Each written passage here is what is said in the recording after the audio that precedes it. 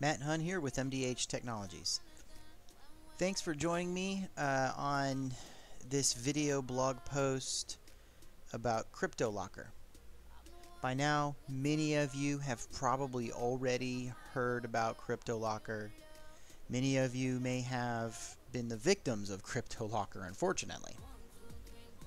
The good news is, what I'm here to share with you today is about a new website tool that's been created to help the victims of CryptoLocker decrypt the information.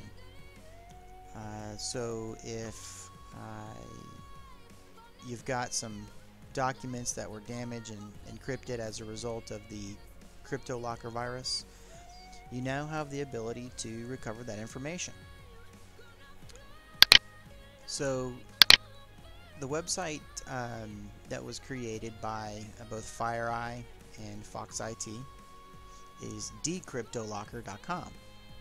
So the way this works is appears to be pretty straightforward, and there are detailed instructions on decryptolocker.com to walk you through the process. This does appear to be a free tool, and like I said, the process is easy. Basically, you put in your email address, and then you choose just one of the files that were damaged or encrypted by the CryptoLocker virus, and you upload it.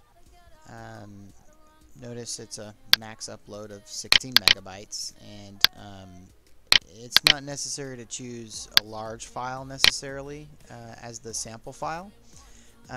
So really, a file that's very small will upload quicker and would be more advantageous to choose a small file. But if you've only got large ones, then just keep in mind 16 megs max.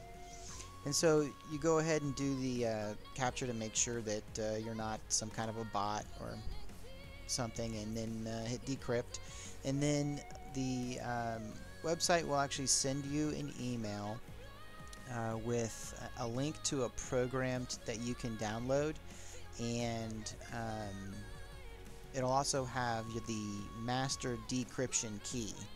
So then once you've got those two things, you can run the program on your machine using the master decryption key, and it will recover all of those documents that were affected.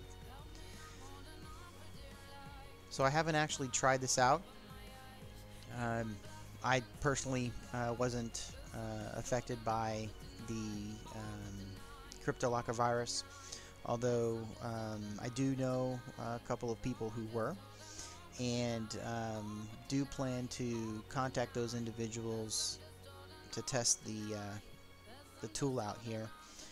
So if any of you have used this or have feedback about it, go ahead and post a comment on the video on YouTube. Also, I plan on creating a blog post about this, so you ought to see some text write-up, which will probably be a little bit more comprehensive than the video here. But at any rate, the other thing I kind of wanted to touch on here is due to the nature of CryptoLocker, which was originally not detected by an awful lot of the antivirus software out there, so it was actually able to slip by and infect a lot of machines even if you had antivirus.